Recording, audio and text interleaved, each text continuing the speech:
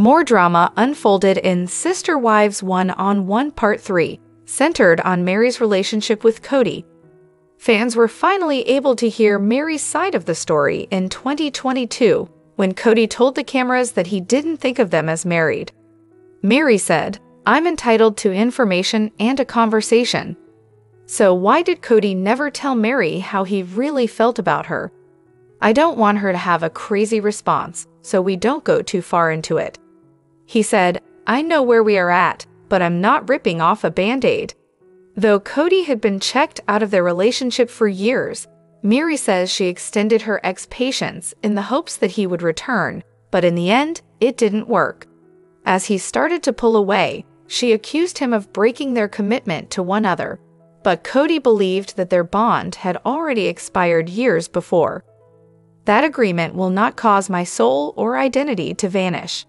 That type of connection, in my opinion, could not last marriage. It's that simple," he said. Kody's mental health received a lot of attention on the episode as well. Excerpts from a confessional in which the 54-year-old said that he hates his life at the present were included. Although Meri admits she doesn't know why he is acting the way he is, she is no longer worried about his happiness. However, what is his wife Robyn's opinion on all this? As she explained why she believed he was harming their relationship and his life, she started to cry. Kody agreed. "Indeed, but I also want self-discipline," he said. "I imagined myself breaking up with Robyn, finding another partner, telling this partner, and then turning to face this partner and saying, 'I don't love you. I'm attracted to another woman. I'm in a relationship with a woman that I ended because I couldn't take it.' It was all anger and humiliation, which is why you start to feel guilty and down on yourself." In addition to Kody, Robyn was also a popular topic of discussion. Both Christine and Janelle denied ever intimidating Robyn, as Kody claimed. "It's no secret that not every woman gets along with Robyn."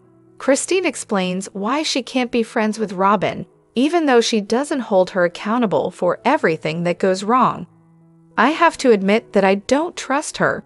She seems to speak one thing and behave another way."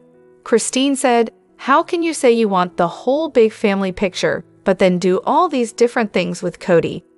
Meri says none of her sister wives are really trustworthy, even though she and Robyn are still working on their relationship.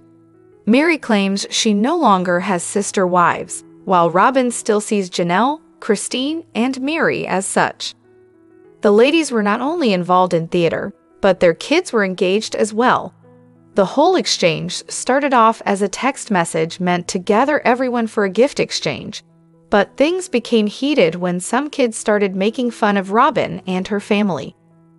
Because of the heated text thread, Robyn decided to perform their own gift exchange without the other siblings, which caused a rift between all the families. "There's a split now between Robyn and her kids," Christine stated. "It wasn't there before, but it is there now because she put it there." Thinking back on that period, Meri admits that the sister wives should have done a better job of embracing Robyn into the family. Furthermore, Janelle feels that they should have given their children some time to adjust to the changes in their family before everything came apart. But is anybody getting over the drama? According to Christine, "I personally am not willing. I'm not willing to fix it yet.